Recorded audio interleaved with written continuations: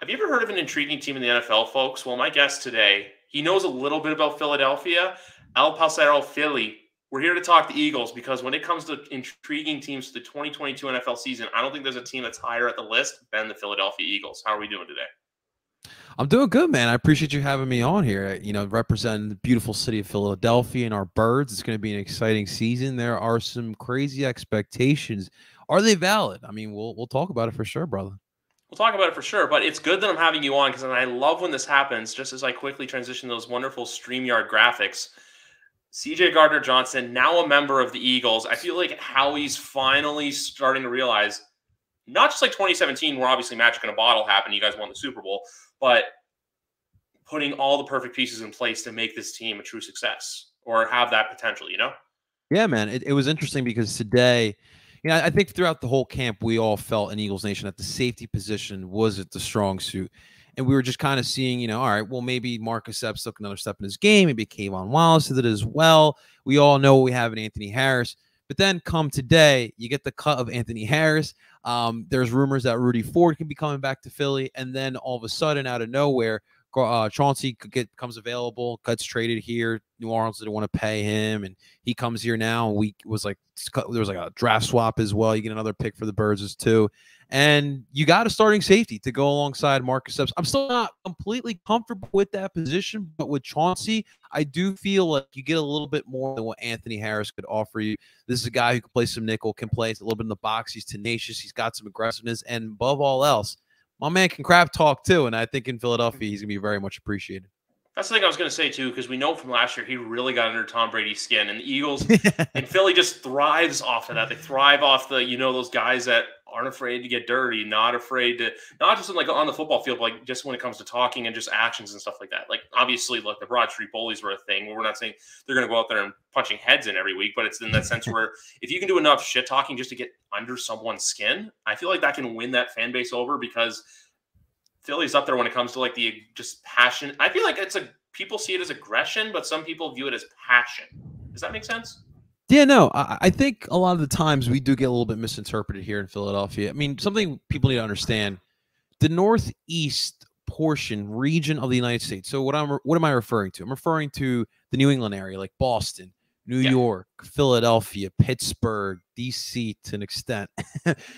It's obviously, you got your cold months, you got some disgruntled people, and not everyone's always hunky-dory. It's a lot of your blue-collar towns, as I like to say, your lunch pail, people getting up early to work, getting out late to work. So hard-working mentality has been a thing. And in Philadelphia, one thing that people like to do is they like to escape, and they escape through the sports. So sports are very important to us. And there's been this mantra of the whole 4 for 4 or now 5 for 5 as we include the MLS into this as well. And so what people don't understand is that what we demonstrate out in the stands as fans, it's tough love. It's that brotherly love you always hear about. We always be hard on you because we want the best from you. It's like being a parent with your kids. You're not going to, let your kids run all over you because he's going to do that in real. You're going to add some discipline. You're going to be tough on him so he can be ready for the real world. And that's why people don't always understand Philadelphians, because we always demonstrate that tough love, but it comes from the heart. Yeah, exactly. It's one of those things where it's like, yeah, you can be hard on your players, but at the same time too, it's one of those things where, hey, we just want to see you do good better. Now, obviously, there's one player who took that exception a little bit further, but we're not going to get into that because that's obviously a different sport. But I do also appreciate you including it being 5, not 4, because there's a lot of people out there who look at MLS as another league, but there's other players that are coming over. We'll just leave it there. MLS is a sport that should be more recognized, but it'll be coming soon on Apple TV especially. Yes, sir. The biggest part of expectations this year, I think, falls mainly under, I could say Nick Sirianni, but I feel like that's taking the easy way out just because it's always, coach has to live up to the expectations. But I truly feel like Jalen Hurts is that mantra when it comes to expectations this year, not just in Philly, but in the NFL as a whole. Because I feel like a lot of people think, hey, he has to take that true leap to being a QB1. Yeah, no, listen, let's not steer away from Nick Sirianni too far, because there are expectations. There were expectations for him because when you think about the Birds, who was the previous coach? Doug Peterson. And what did he do? He brought this city its only Super Bowl. So there was always going to be pressure on Nick Sirianni. I think the difference is that Nick kind of proved himself a little bit last year. You saw his coaching changes. He implemented more of a running game. The guys definitely responded. There was the media killing him. There was the whole plant in the root type of synonym or analogy he was using, and everyone was kind of killing him for that. But I think a lot of people feel a little more comfortable with him. Hurts is a different story. The consensus is around this team is that this team is a team that can not only compete for winning the division, but obviously make a run in the playoffs. But a lot of people are putting it all on the shoulders of Jalen Hurts. Can Jalen Hurts get the job done? Can he improve upon his game? He obviously did just enough for this team to make the playoffs. And obviously, you look at that a little bit with just a little blinded eyes because they had an easy schedule going down the line to make it to the playoffs. And so this year, the schedule is just a little bit harder. And obviously, you hear all the preseason buzz. There's some expectation for this team. So how will Jalen be able to handle that? I think as a leader, his intangibles are clearly there. He knows how to rise to the occasion. It's more so the intangibles on the field, being able to read a defense quick enough and make the right reaction quick enough as well. Those are things that are hindering him. The accuracy part, I think it is livable. I think he'll be fine with that. But one thing you need to remember as well, for Jalen, not running the ball as your first read should not be what he's looking for. This is a passing league. The Eagles clearly want to pass the ball, so that's what they're looking for here. If he can be the gunslinger, the lead, the architect of all this, so we'll see how Jalen can perform here. It's really going to be all on his shoulder. Well, most all on his shoulder, I should say. Yeah, exactly. Because any quarterback, because now everyone looks at that mobile running atmosphere of the NFL, but at the same time too, you still have to be able to sling it 20, 30, 45, 50, however many yards downfield. You got to be able to do that in the NFL. And I feel like a big part of that, and I'll get into this in a bit, is just the overall how the offensive line can perform, because Philly does have a very top tier offensive line on paper. It's just more or less now, can they stay on the field and stay healthy, which I want to get into in a little bit. But when it comes to the Eagles as a whole, if the hype is there and they make the playoffs, say if they win the division 10-7 season or 11-6, let's say there, but they get out in the wild card round again or get out in the divisional round, is it viewed as a failure of a season? Or if you see the progressions there and know, hey, we have something brewing that we can build off of 2022 to bring forward to 23, it's something that Eagles fans can look back on and say, either, hey, it was a successful season, or no, this guy's a bum, get him out of here, get us a new quarterback? That's a really good question. I think as a team and as far as Jalen Hurts, the standards are a little bit different. And it obviously depends on who you ask. For me personally, Jalen, I need to see some clear improvements on his mechanics and just being able to read the field better. That's one thing. Like, a lot of the skepticism as well has been the fact that he hasn't been really known as a clutch quarterback, a fourth quarter quarterback. I want to see him kind of perform in those type of instances. Can he win you the ball game in a last-minute drive? And those are things that I obviously want to see as well. But for me, there needs to be significant improvement as far as the mechanics go. Not much of a stat guy, but obviously he needs to be able to throw more than 16 touchdowns.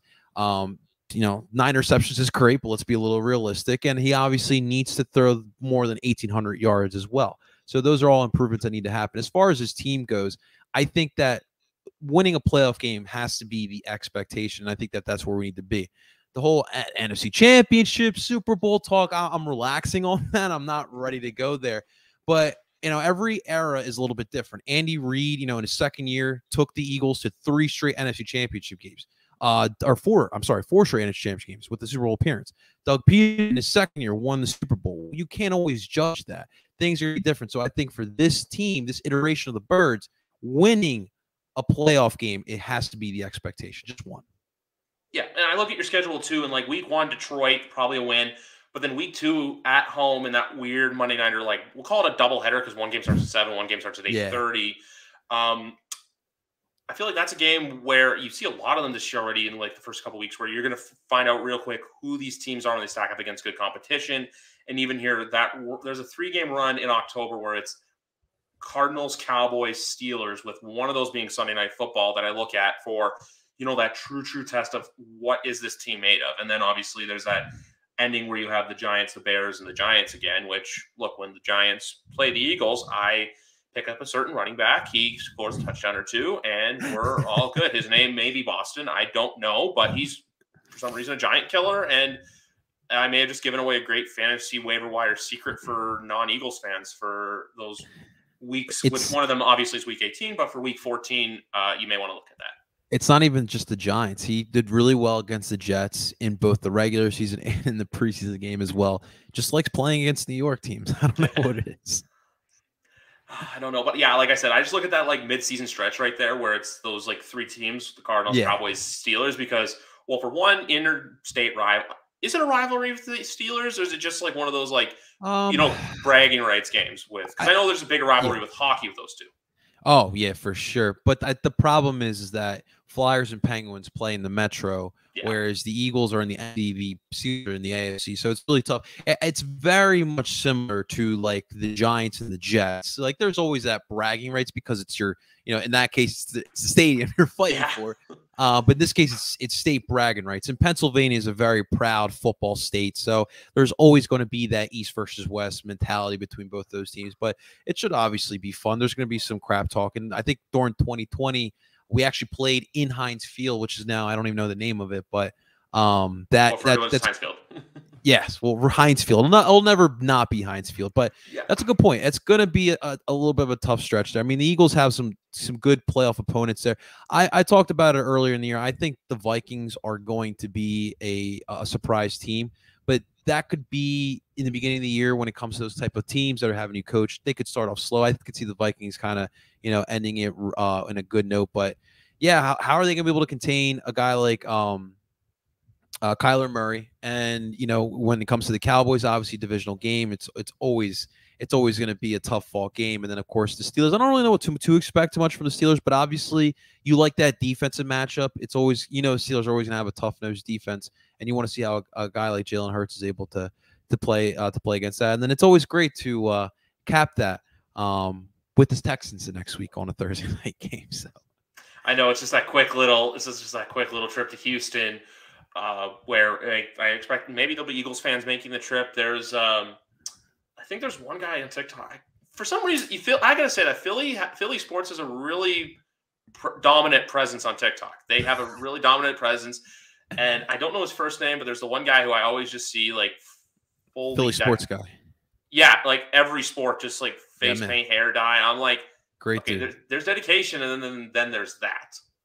Yeah, he's freaking phenomenal. We did a show for like 8 months essentially, from 2020, fall 2020 up until the end of 2021, and he's really dedicated. The man does not stop. He travels with all these Philly sports teams, predominantly the Eagles, of course, but yeah, he's fun. He kind of exemplifies the passionate Philly sports fan.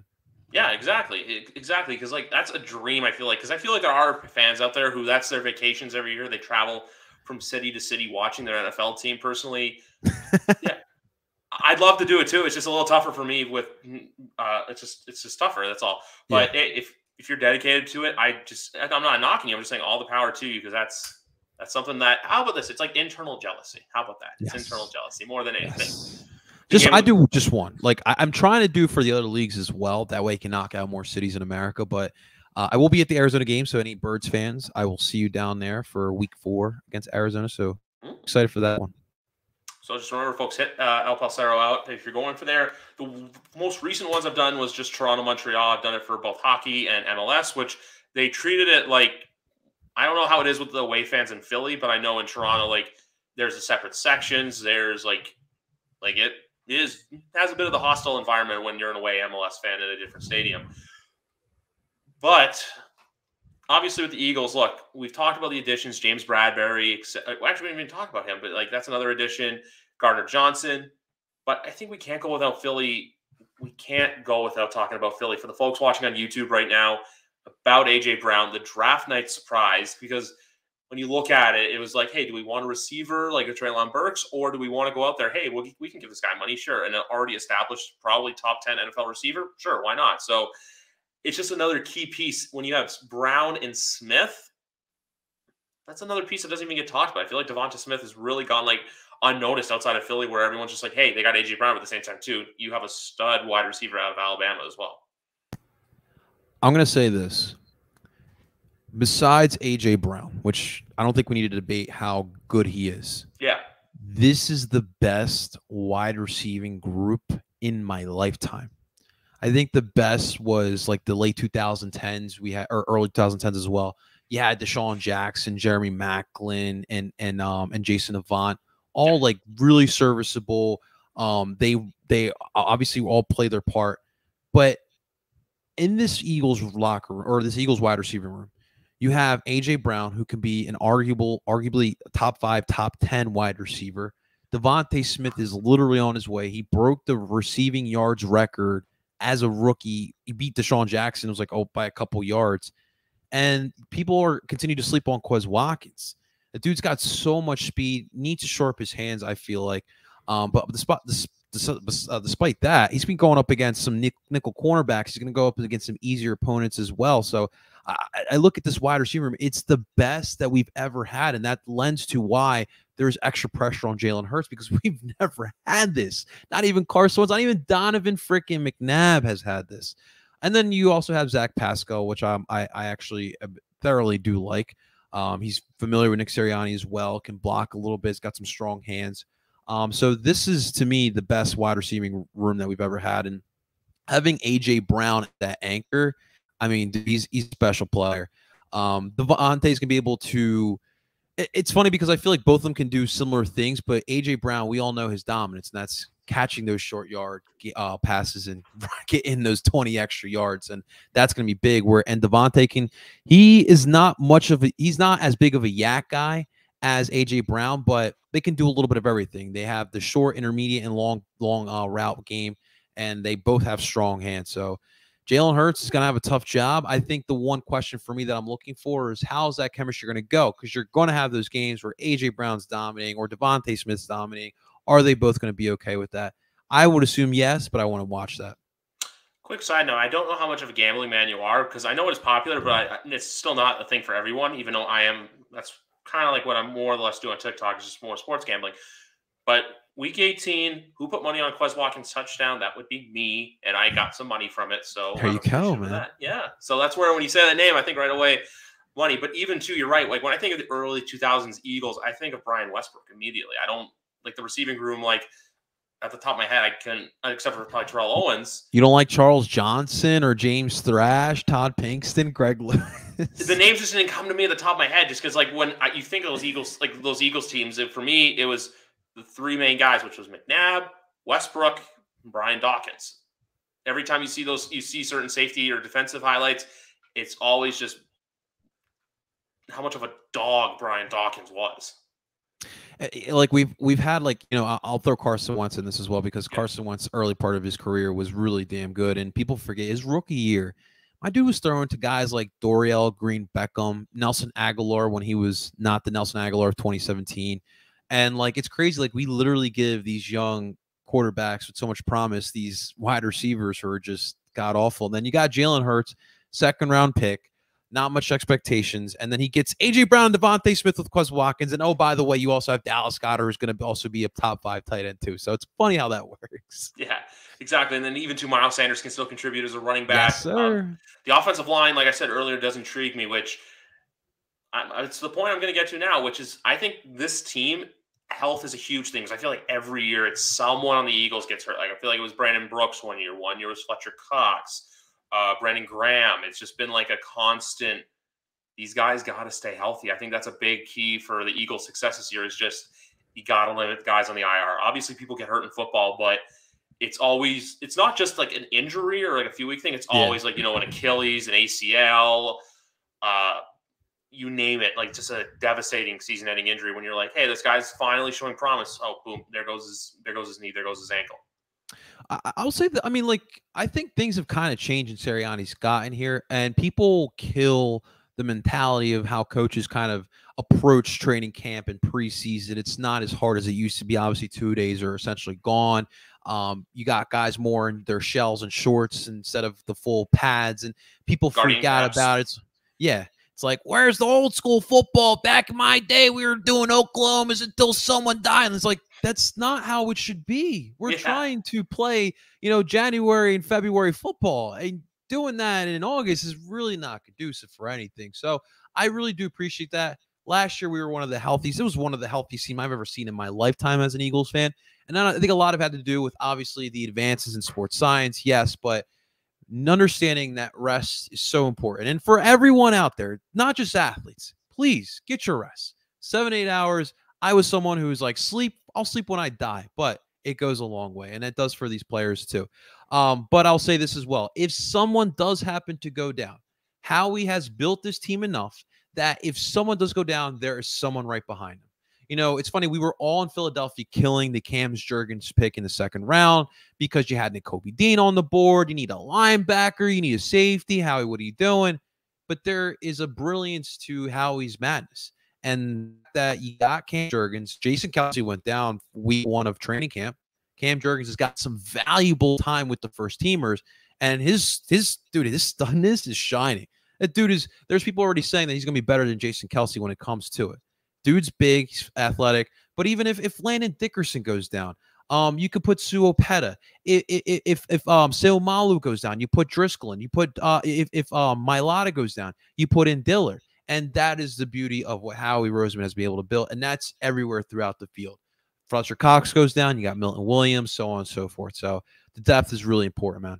And the Eagles still got Nakobe Dean at the end of the day, too, so it was just even better. Every year there's a guy that falls. Every year, no matter the sport, there's always that one guy that drops. But that's the best thing with football where it's that next man up mentality. But I love the point you're making where it's like, oh, back in my day, we did like the Oklahoma drills all night long until someone died. Yeah, Urban Meyer literally got fined money for that, doing that last year, because guess what?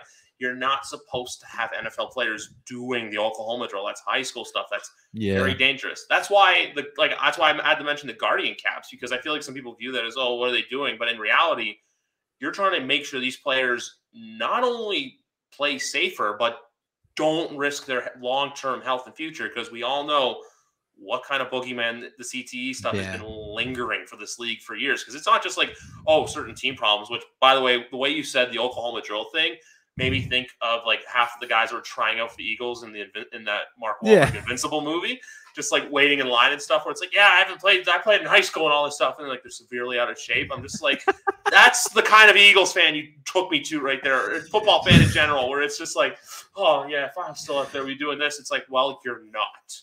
Sir, what are you doing here? What do you mean what am I doing here? I'm trying out for the Philadelphia Eagles. And then just start singing "Fly Eagles Fly" and all that stuff too. It's just like Philly, baby. Yeah, it's passion, but I love it when you said blue collar the best, because it just seems like I know Pittsburgh too. Pittsburgh too. It's just Buffalo. There's all these towns that when the team wins and when the city wins, it's great for the city. Look, I'll admit, losing Super Bowl 52 sucked, but you know what? The amount of Eagles fans I know and seeing them happy, I was like, you know what? I can put this one aside and be happy for you, because I know how long you guys have waited for this and how special that. That's the thing. That's the thing. It's just, I also feel like too, there's Eagles fans everywhere. It's just one of those teams where, like I was saying earlier, how now there is. Yeah, it's a little bit easier to be a fan of it throughout the last 2-3 decades, but. I mean, I look back at so I'm a first generation American. So, I don't have a dad or a grandpa that's telling me stories about the Birds. I had friends and I would live vicariously through their dads. And while they weren't much of football fans, I would listen to their stories, and just hearing the stories of the Bremen days and even like Jaws and Wood Dick Vermeil, even back into the Concrete Chucky day, or Charlie days. And it's changed a lot. This is a respected organization, and people can clown us all they want, just want Super Bowl. But, it's about what have you done for me now? And what the Eagles have done to the league, obviously, besides the money, they're a very profitable team. Their value's skyrocketed since Jeffrey Lurie has bought the team. But it's been a constant, degree of success. They have been in the playoffs more than they haven't, essentially. And, obviously, the Super Bowl win is big. The playoff wins are huge as well. And they are a respected franchise. You could say what you want, but, not a lot of people do what the Eagles have done over the last 20 years. And for Eagles fans, be thankful. We don't always have that here in Philadelphia. I mean, just look at the Flyers. All right. So appreciate it. I could go on a Chuck Fletcher rant because I do some hockey writing on the side as well, but I'm not going to. I'm not going to. You don't need to remind us, man. We've been living through this, dude. No. Oh, I know. But the one thing, when you're saying all that stuff, it just seems Jeffrey Lurie and Robert Kraft, it's like similar effects on their teams where it's ever since they've come in. Look, there's been obviously New England's had more success, but I'm not here to brag about that or argue that. I'm just saying there's been success. The team's profitability has skyrocketed. The team's fan base outside of the city has skyrocketed.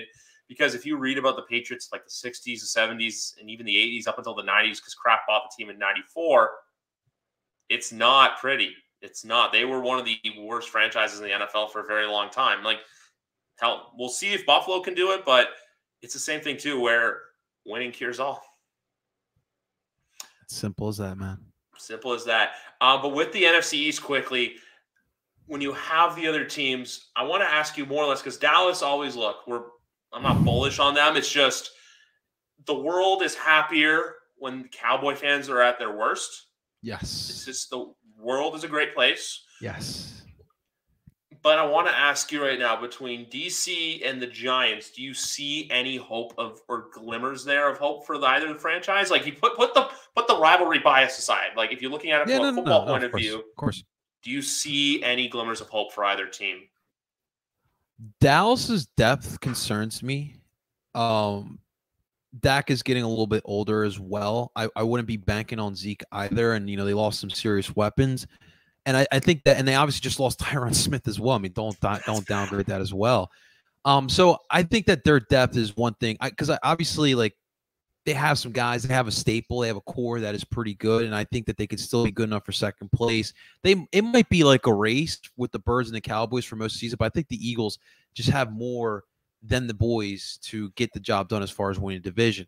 I'll say this: the Commanders, they really, listen, no rivalry side, they really do not concern me. I don't like the recipe with what they have. I'm not really buying Carson Wentz getting the job done at the end of the year. I think he'll have some big games, and I think I'll say this: he'll have a big game against the Birds, either in DC or in Philly. I could definitely predict that. The Giants, to me, are the biggest wild card. Now, I know that Daniel Jones hasn't had a really good training camp preseason, but I really do think highly of Brian Daboll. And I know you were close to Buffalo, so you kind of saw what he was doing up there, but I really watched it, and he was actually someone I wanted in 2021 when we fired Doug Peterson. He actually said no to the Birds, which, I think you're going to pay for that this year. But but I really do like what he's doing. I like the draft that they did. Obviously, it's Thibodeau. It's kind of tough with that injury. But if anything, out of any of those teams, I think the Giants could be the one that could surprise us potentially. But it's tough, man. It's tough. Howie has really done a good job of building together an all-around good roster. And this is a team that, let's not forget, made the playoffs last year as a wild card, as a 9-win team, and they only got better. And you have pieces that were young last year, taking another step this year. So it's going to be tough for those other three teams. And it's true what they say. The Eagles are, at the moment, the class of the division. I completely agree with you. I think you could see a world where you and Dallas are kind of playing, and then in December, Philly pulls away. So say it's like an 11-6 season for the Eagles, and like the Cowboys finish like 10-7 or 9-8, somewhere in there. Because they always have embarrassing losses. They always find a way to shoot themselves in the foot. And also, too, seeing Stephen A. Smith just smile and mock them, too. So I know sometimes his opinions are a little iffy, but I think we can all agree whenever we watch him clown the Cowboys, it's great. Commanders, I agree with you. They aren't a concern, but I think they can do just enough to keep that core in place and maybe start building where you look 2 years down the road. Maybe with Sam Howell, maybe you keep Carson Wentz around, who knows. The Giants, it's a team I've been very vocal against. I like the surroundings. It's the quarterback. I just don't see a world where Daniel Jones all of a sudden takes this crazy Josh Allen-esque leap, which I think a lot of Giants fans think he's capable of. I think we would have seen it by now, because I feel like they always try to blame, but Pat Shurmur and then Joe Judge, but then Jason Garrett. Like, it's all this, and this. While Jason Garrett, yeah, sure, he had a bad tenure as Giants OC, moderately successful, where he was constantly winning or doing okay with the Cowboys as head coach for all the time, even he should have been fired. But a fun fact I want to tell you quickly about why I think the Eagles are going to win the division. Because every year that Taylor Swift releases an album, the Cowboys have a down year.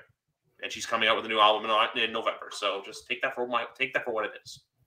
As a part-time Swiftie, I'm happy to hear this, and I'll take a couple more albums for the next decade or two. So get it going, Taylor. We need you. My girl needs you. Griff needs you. I need you. Philadelphia needs you. All right. But I feel like at the end of the day, too, with Eagles fans, I feel like you got everyone. It's just like, yeah, the Giants are the Giants, and it's just a rivalry. But I feel like everyone just like hates the Cowboys more than anything. It's just, even though it's weird how it's all these Yeah. East Coast and then Dallas for some reasons in the East as well, which I feel like they should. I think we all equally hate. I think the Cowboys are the most hated team in this division, but I mean, we all have our disdain. And then you got like the little brother DC. I always say that, man, because they've just been so irrelevant since Snyder has been there. So it's kind of just like, it's DC.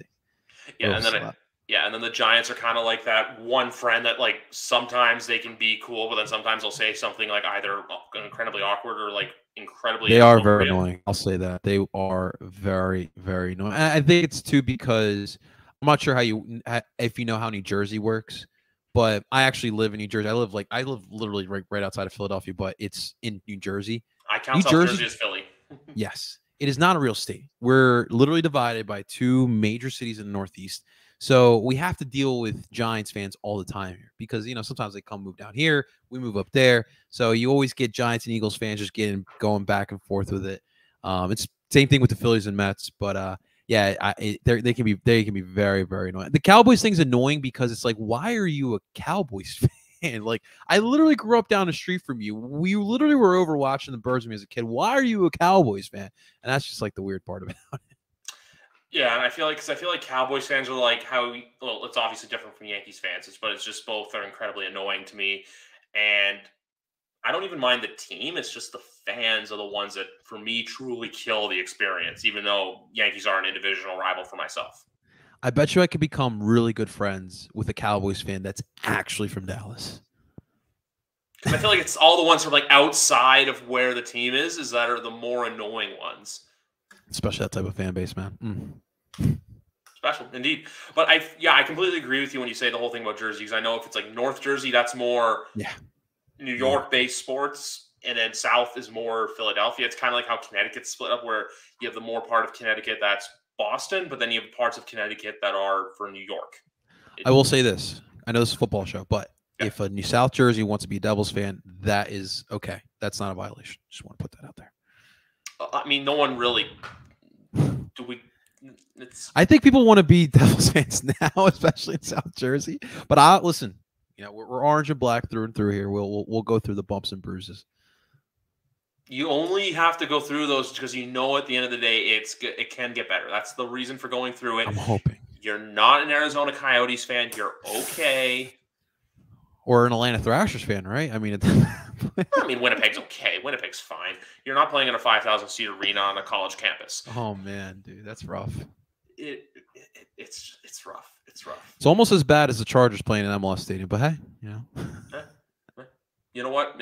First, that one was just weird. That was just the Spanos family. Basically, before we end, I'm just going to say that with the Chargers, they had the opportunity to stay in San Diego, but the city basically wouldn't give them the money, and then ownership was too cheap to build a new stadium. And then Kroenke comes along and says, hey, we're building a mega stadium outside of LA. Want to come be a co-tenant? And then they had to, play in the LA Galaxy Stadium for a few seasons, but then now they have SoFi. And also we talked about this off air, but I said with Toronto, it's like a similar thing with the Rams, where you'd have like bandwagon Rams fans, but then like the stadium in Toronto would be like say if it was a Toronto NFL team versus New England, it'd be 90% Patriots fans. I'm not even kidding when I say that. Or even if the Birds come up here, Birds would dominate. It'd be a Kelly Green, which best throwback non-New England jersey, I'll say this right now, are the Kelly Green Eagles jerseys in my opinion. Okay. Respect. Those are coming back next year. I'm excited for that. Hopefully, man. Give me those helmets, dude. Give me that look. But anyway, before we wrap up, I know you have a big social media following, TikTok, Instagram, Twitter. Let the people know who may not know exactly who you are, where they can find you and check out your content. Yeah, man. So first off, thank you so much for having me on, man. If you are interested in Philly sports, we always listen. We're all about the community, sports community in general. We like to bust chops over there. It's Philadelphia. It's what we do down there. But yeah, so pretty much I cover anything that's Philadelphia sports: Eagles, Sixers, Phillies, Flyers, and yes, the Philadelphia Union as well. So we after every game we do live recaps on YouTube. So make sure you guys are subscribed there. We always post content on TikTok too. We always interact on Twitter as well. If you want to get into my personal life, you can find me on Instagram as well. Everything is under my link trees. Everything pretty much under El Parcero Philly. So definitely follow, subscribe. Love to interact with you, talk football whenever we can, and make sure you guys, more importantly, subscribe, and follow DeGriff. He's doing a great job. I'm not much of a gambler, so I like to look at Griff for some gambling advice. Maybe I can tell a buddy, like, hey, maybe take the under for the Sabres versus Leafs game. I don't know. Whatever he's telling me to do, I'm telling you to do. So make sure you guys subscribe to my man here. Oh, I appreciate the plug. Thank you very much. One thing I want to ask you, too, just quickly. This is a Philadelphia question in general. Best cheesesteak in the city. Because I'll tell you when I was there what I had, but I want to get your opinion. And also, are Pat and Gino's good, or are they just more the tourist spots? I'll be honest with you. Yeah. And me and my girlfriend finally solidified this. If you really want a good cheesesteak, go to your nearest pizza shop. I'm not even kidding. Especially here. I moved back to South Jersey like literally a month ago. Found a new pizza spot that I absolutely loved. I was like, babe, want a cheesesteak. Let's get a cheesesteak. I got a cheesesteak there. I'm telling you, it was phenomenal. It was absolutely great. Flavor, the meat was chopped fine, perfect amount of cheese, bread was perfect. You got to have all that combination. If you're looking for a staple cheesesteak spot, Phillips is really solid. It's a cash only joint. That's all the way down in Manayunk. Jim's, hopefully they come back soon. They actually just went through a fire, so we're hoping that they're okay. The thought is that they're going to come back, but obviously it's going to take some time. In the meantime, one more spot, John's Roast Pork. They do have pork sandwiches, but they also do have cheesesteaks that are pretty damn good. Pat's and Gino's. They are okay. I understand people slander them. They're not the best. I wouldn't recommend that to you, but I understand why. It's very touristy these days. Pat's to me are a little bit better. I eat those spots at 3 a.m. after having a couple of adult beverages, and I'm hungry and I want a cheesesteak. Give me some fries as well.